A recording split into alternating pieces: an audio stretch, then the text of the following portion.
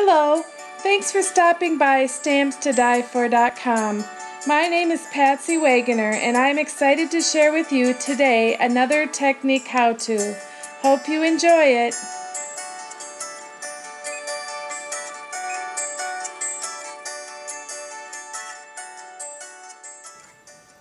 So let's get started today with this technique of reverse spotlighting. I've chosen Strawberry Slush, Pool Party, Island Indigo, and Daffodil Delight for today's project. First you're going to take your cardstock and you're going to want to stamp your image randomly. And I find that a little bit more line detail image works better for this technique. You're just going to stamp these randomly. Now every time you do this it's going to turn out a little bit differently because your card of course is going to turn out differently. And we also want to stamp, for my project I stamped 3 of the same image on a contrasting color. Now I'm going to punch these out, but if you don't have a stamp that has a coordinating punch, you'd be cutting them out. So I'm going to take my coordinating, this is the Flower Shop stamp set, and I'm going to take my pansy punch and punch them out because it fits perfectly with the Flower Shop punch, or the Flower Shop stamp set. And otherwise you can take your image, cut it out, but you're going to need a couple of the coordinating ones that are the same images as your stamped one. Then we're going to want to take your Big Shot, or you can use punches and punch out, but I wanted to make circles, and since I have the circles collection, you're just going to stick these randomly on your platform and run it through your Big Shot. And I've pre-done that.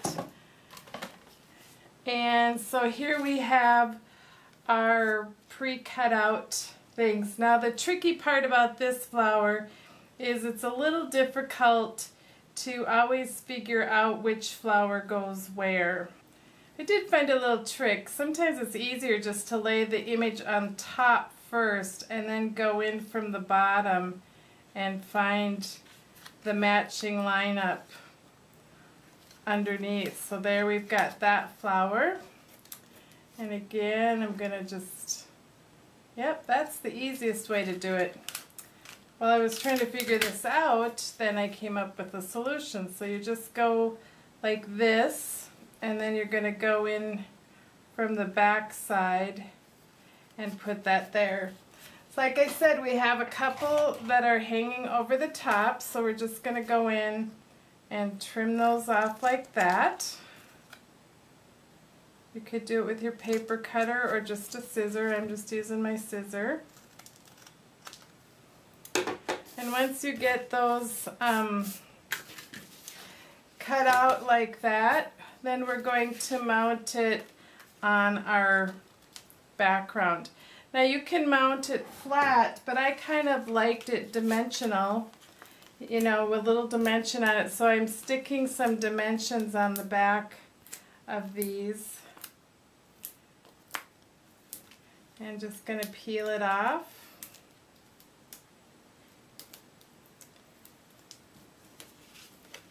Flip it over.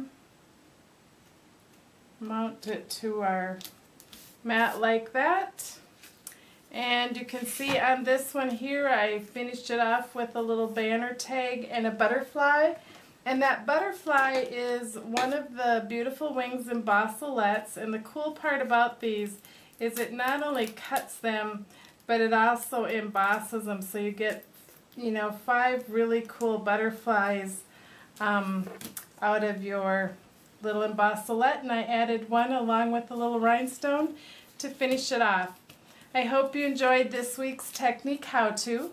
Be sure to stop over at my blog at www.stampstodiefor.com and pick up your free little tutorial page. You can stamp up a little sample and place here and add it to the other pages of our 52 weeks of technique how-tos. and you'll have a cool reference for future use. Hope you enjoyed it. Happy stamping!